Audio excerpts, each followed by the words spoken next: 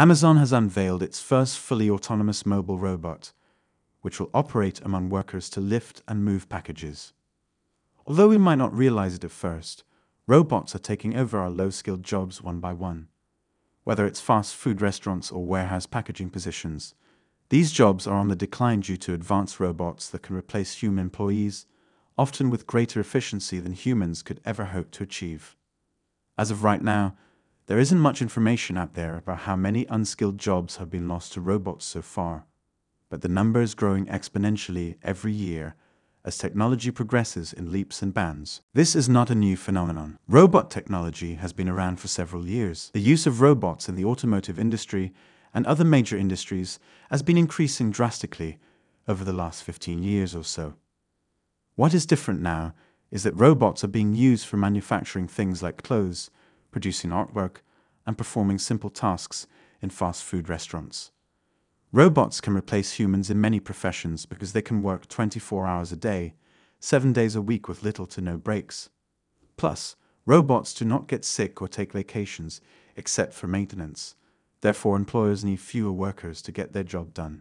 Robots have the potential to take over a lot of jobs that used to be done by humans. These include things like flipping burgers, driving a truck, and even getting coffee for the customers. It's been said that robots will do nearly 50% of all the work in the US and Europe by 2030.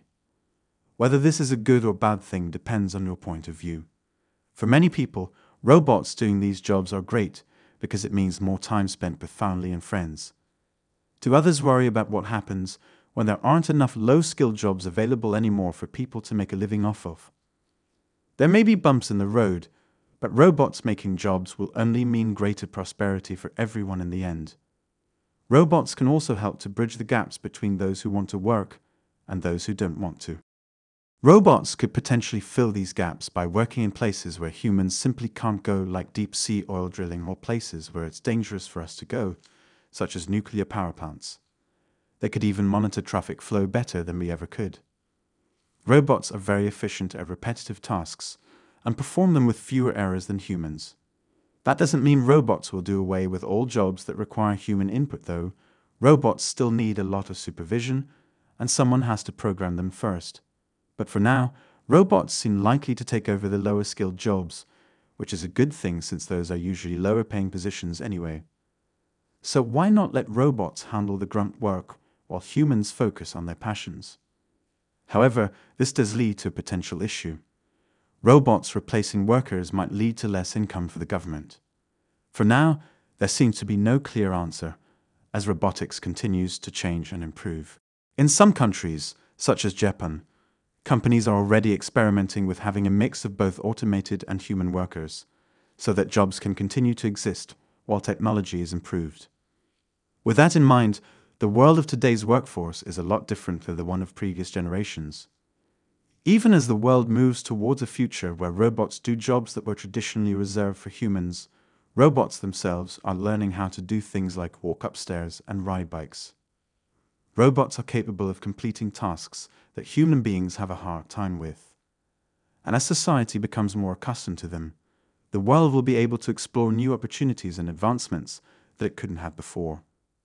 With all of these improvements, we're seeing robots do jobs that were traditionally reserved for humans. Currently, though, there is still some work required on the programming side, which limits what robots can do for now. The main reason why employers hire humans instead of robots is that they want human beings to make decisions or create things. Humans are unique in that sense. Until programmers figure out how to make robotic hands as dexterous as human ones, many jobs requiring dexterity or creativity will remain off-limits to robots. In conclusion, robotics is an emerging technology that seems poised to grow exponentially in the coming years and take over many low-skilled jobs currently done by humans. With proper management, this shift should not create any major issues for society. In the meantime, robotics provides an excellent solution for certain industries that either lack a sufficient workforce or need increased productivity without increasing costs.